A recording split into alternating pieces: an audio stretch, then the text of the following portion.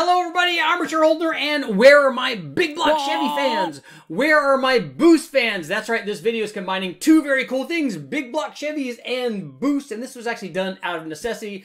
Way back in the day, the final cool thing, this was maybe my very first big block Chevy build, so let me know in the comments how I did. So I was looking for like lots of torque from a 454 Chevy. I bought a 1977 crew cab dually to use as the tow vehicle for our World Challenge race effort. Shout out to Bernie Van Hammond for putting up with me for all those years. We were taking our Mustang and towing it all across these great United States, but our very tired 454 did not have enough power to tow the race trailer, certainly over lots of these hills. Because it was only running on 4 or 5 or maybe 6 cylinders, what I did to start out with was add a Holley / Wyand 174 blower on this thing, because if you have a motor that's not running very well and is very tired, the first thing that you should do is obviously add boost. But ultimately what this thing needed was a rebuild. So I built a motor to put in this truck with torque in mind. I didn't care really how much horsepower it made, but I wanted to have good low-speed power. So that's exactly what I did. But since we already had the blower after this buildup, I also could add that supercharger, and because that supercharger was kind of small for this big block Chevy, I had to start out and run an even bigger blower. All that's in this video, and guess what? This is only part 1, because after that, we make the motor even bigger. So check it out. Okay guys, let's jump right in. As I might have alluded to in the introduction, this was my first big block Chevy buildup, I'm pretty sure, and it came out of necessity. I purchased a 1977 crew cab dually truck we nicknamed Max, as in the Blue Max from the old movie, and we used it to tow our race trailer, our enclosed race trailer, when we were World Challenge racing all across the country. Shout out to my buddy Bernie Van Hammond for putting up with me all of those years. But the motor that was in there, the original 454, very, very tired, probably only hitting right on about 5 or 6 of the 8 cylinders. And we ended up putting this 174 supercharger, which you'll see, the Wyand, Holley, whatever, single carburetor supercharger on there. We originally put it on the stock motor just so that this motor was strong enough to, with our race trailer, to get us across the country and get over the hills and stuff. But ultimately what this thing really needed is it needed to be rebuilt. And I wanted something that made more torque because we were using it as a tow vehicle. So that's what this build was. So we started out with a 454. We bored the block 60 over because, you know, more cubic inches is better. I installed a set of 20 or 22 cc dome pistons in it. We used the factory rods. We used the factory crankshaft because those were still in good shape. We just did a piston upgrade to bring the compression up. When we milled we also put a set of 049 factory iron heads and milled them slightly, I think 15 or 20 thousandths. We put bigger valves in it. They did have some porting done by my buddy Joel way back in the day at Competition, I think Competition Cylinder Heads. And so the iron 049 heads, you know, they worked out pretty good. They're the kind of the go-to oval port head casting for these big blocks, and they worked out really good in this combination. So we were looking for torque, so oval port instead of a rec port upgrade. We put a very, very small camshaft in this thing. Again, we're thinking torque, so go small in the camshaft. And in this case, I think I went too small, but the camshaft was a small, and I think that this might have even been an emissions legal camshaft back in the day, and it might still be. This was a crane. It was a 460, 485 lift, a 203, 212 degree duration, and 110 degree lobe separation angle. We also, again, thinking of torque, wanted a dual plane intake manifold. I picked a very small one, an Edelbrock Performer 2.0. I should have picked an air gap or something, at least an RPM. And we topped it off with a 750 Holley. We ran 1 7/8 Hooker Super Comp headers with mufflers and collector extensions on the dyno, and it worked out fairly well. And what we did was run this big block Chevy through a break-in cycle. This thing also had some roller rockers on it. Stock ratio roller rockers. And we ran this through a couple of break-in cycles and then started to do some tuning and make some power. And on the first good power run, this thing had 34 degrees of timing in it. It made 426 horsepower and 532 foot-pounds of torque. Honestly, I was pretty happy with the torque down low. I mean, we were, you know, I had over 500 for a good bit, so that's kind of where we wanted it. Then we did a little bit more tuning on it. We readjusted the valves after, you know, making some power pulls. And then also added a couple of degrees of timing, and we were able to whittle away a little bit more power out of it. 437 horsepower, and peak torque was up to 542 foot-pounds of torque. So again, if you take a look at it, we're getting over 500 foot-pounds, and in the 2,500 to 3,000 range, kind of where we would want the torque production to happen for our towing application.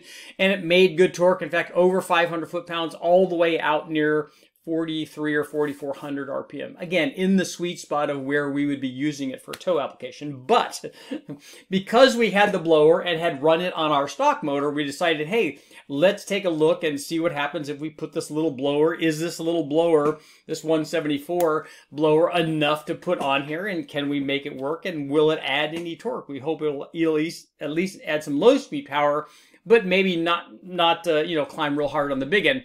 But that's why we're on the dyno to find things out. What we did was add our little 174 blower. And look, we did indeed, it did pretty well actually on this fairly mild big block Chevy. Peak power was up to 580 horsepower, so sporting some pretty good power. Nice flat torque curve, peaking at 634 foot-pounds of torque. And for those guys who are interested, this was run, this made a peak of 5.3 psi. Down low, it was at 3.9 psi on the start of our load, down near 3,000 RPM. So small blower on a big block, not going to make a lot of boost, but it did end up making pretty good power. So quite honestly, I drove around with this blower on this motor in the truck. And it was really fun. It was a tire turning machine. I actually never got to tow our race trailer with this combination, because by the time this was all done and ready, we had the blower working and everything, we were already done racing. But this obviously was a good combination. Very fun in the dually truck. But now let's take a look and see what happens when we stepped up to an even bigger blower. Okay guys, we took a look at our NA buildup on our 468 big block Chevy, and our our hunt for grunt is what I called the magazine article way back in the day. We were looking for, you know, lots of torque because this was going to be a towing application, 437 horsepower on our NA combination, 542 foot-pounds. But things really picked up when we added that 174 supercharger. Then we're going to take a look at the 420 blower on our 174. We had, and I wanted to bring this up because a lot of the blower guys will be asking, we ran a 2.24 drive ratio on this thing, and that basically was all the pulley combinations that we had. So that was as fast as we could spin the blower. You saw we were only running it out to 5,500 RPM because we're kind of past the power peak there. It went from 4 PSI on the load in to a peak of 5.3 PSI. And on the supercharge application, we ran 30 degrees of total timing compared to 36 degrees on the NA combination. And the blower was run with 91 octane, just like the NA motor, with just a splash of 100. We just wanted to make sure that it was safe on our first runs when we were doing this. Later on, we would run this thing in the vehicle with this blower on 91 octane. So it all worked out very well. But with a 2.24 drive ratio, we made a peak of 5.3 pounds, and we couldn't go up in boost anymore. Also, the NA combination was run with a 750 Holley, and the supercharged combination was run with a 950 Holley because you want to have as much airflow going into the blower as you need. And obviously we had enough fuel flow to make the power that we made. But now let's take a look and see what happens when we stepped up in blower size. We stepped up to a 420. I think that this thing was called a mega blower back in the day. I don't even know if this supercharger is still available. Maybe it is. You guys let me know in the comments if it still is. But here's what happened when we stepped up to the bigger blower. Obviously, bigger blower made more power. It also made more boost. I'm going to go ahead and move this down just a little bit. You won't be able to see, but those are 5,500 RPM. You could kind of still see that. Just want to get it out of the way of the power curve so you can see. So we have our NA power curve, our 174 blower, and our 420 blower. And equipped with the 420 blower, we made 643 horsepower, and peak torque was up at 685 foot-pounds. So now we're just, this thing was making some pretty good power. The interesting thing is we ran a 56 tooth top or blower pulley and a 52 tooth lower crank pulley. This thing produced a peak of 6.4 psi, so only 1.1 psi more than the smaller blower did. yet it produced quite a bit more power. We added 59 horsepower by it basically increasing the boost 1.1 psi. So this blower obviously had more flow capacity. We know we've made way over 700 horsepower with this kind of blower, so we know that it has way more capacity compared to the 174.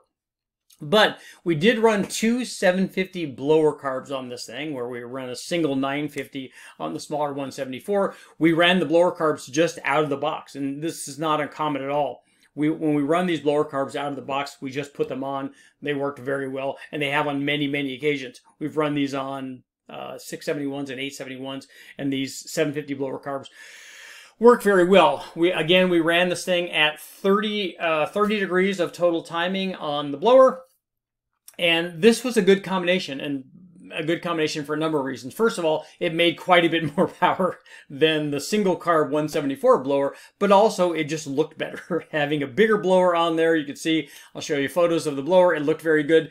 And also having two carburetors on there. So when you have something that looks kind of like a 671 blower, and you have two carburetors on there, in the visual department, it looks very, very well. But we had run the 174 blower on there for a long time. It worked very well in the vehicle, and we drove around a lot. You know, you have low boost. You're not going to really get into detonation too much. You have charge cooling from the carburetor, and it worked very well as driving around. I never got to drive the vehicle around with this bigger blower and two carburetors on it, but it would have been, or the truck like that. I did drive around with a small blower, and it worked very well. But this story isn't done yet, because what we did after this is we made a hunt for even more grunt by taking this 454, taking it apart, making it a 496, putting a real camshaft in it and real cylinder heads, and stepping up the boost even more. That's coming up in part 2. Make sure to watch for that. I'm Richard Holder. Make sure to like, share, subscribe, ring the bell, do all that stuff.